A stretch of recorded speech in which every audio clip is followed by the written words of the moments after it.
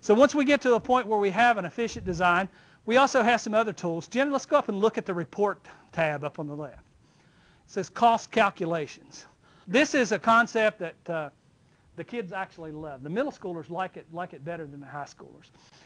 The middle schoolers have a real cute name for this. It's basically the cost. It's about efficiency. It's about when you go and you order material for something. If you have every member exactly the same, you get a little break. But if you've got a member or two that is completely different, has to be made differently, then you're going to have to pay a premium for that manufacturer to reset up and build that piece for you, that unique piece for you.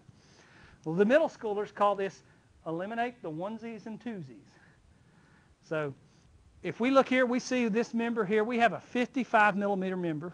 Actually, we're going to look at the one that's 120. The carbon steel member, that's 120 by 120, and that's the only one we have. We are paying $1,000 for that one unique member.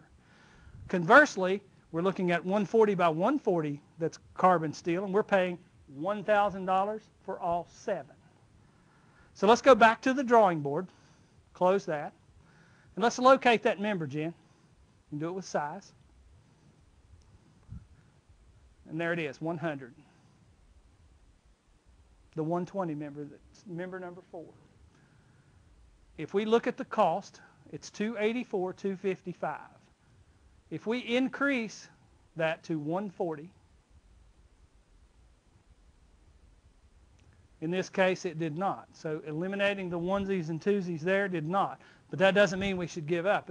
We also keep in mind that we haven't optimized everything yet. So let's go to the bar member that is 100, Jen. Actually, the 55. It's probably a bad example, but keep in mind, eliminating the onesies and twosies, the unique members, if you can get an economy of scale by not having those members unique, you don't pay that $1,000. So if you can increase the size, 1 or 2 sizes, and that is less than that $1,000 you pay for that unique member, then that's the way to go.